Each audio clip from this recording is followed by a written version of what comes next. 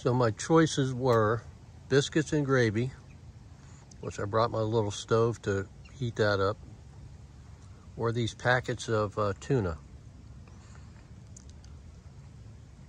And I'm gonna go with the Mediterranean herbs and spices, and maybe I'll eat the lemon and pepper tuna.